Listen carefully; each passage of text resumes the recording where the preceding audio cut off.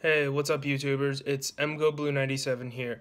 And as I said in my last video, I am a huge fan of the Michigan Wolverines and have been my entire life.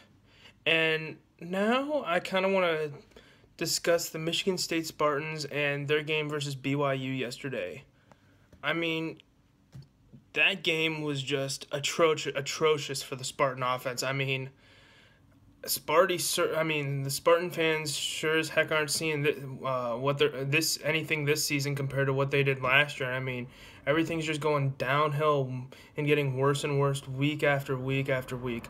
Not only are they 2-3 overall, but they're 0-2 in the Big Ten, and they just lost to Indiana last weekend, which is the first time they've lost to that team in 10 years, and Mark D'Antonio's first time ever losing to that program in his entire career coaching the Spartans.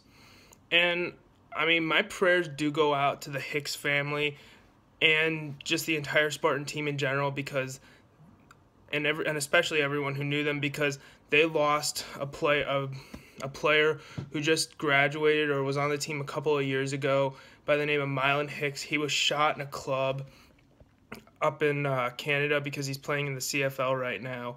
And BYU gave them flowers yesterday, which I thought was before the game, which I thought was a pretty classy move on their part.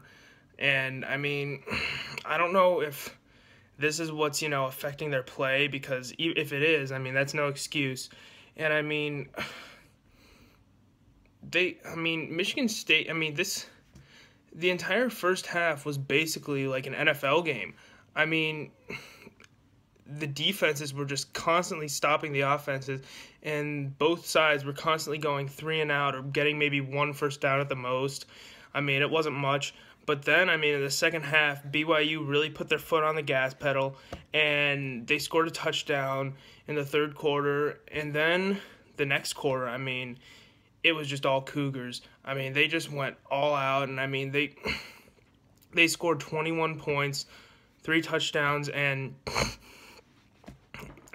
they scored twice as many points in the fourth quarter than they had in the entire game before that. So, yeah, Sparty really needs to pull themselves together, because from the way things are looking right now, they'll be lucky if they even get to a bowl game.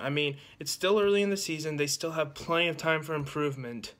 And, I'm hoping that they don't make that. I'm hoping they don't improve too much, because I don't want to see them beat Michigan, but still. And personally, being a Wolverines fan, regardless of how bad Sparty is, I still don't think beating them is ever going to be a chip shot, especially considering the fact that we're playing them in East Lansing, and it's been 9 years since we've beaten them in East Lansing, so that's going to make it even more difficult.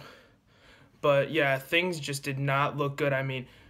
The quarterbacks that we're in, Michigan State's quarterback issue is just an abject disaster, and they just don't really seem to have anyone who can get the job done, because D'Antonio put in Damian Terry yesterday in place of Tyler O'Connor, and he still kind of shit the bed too.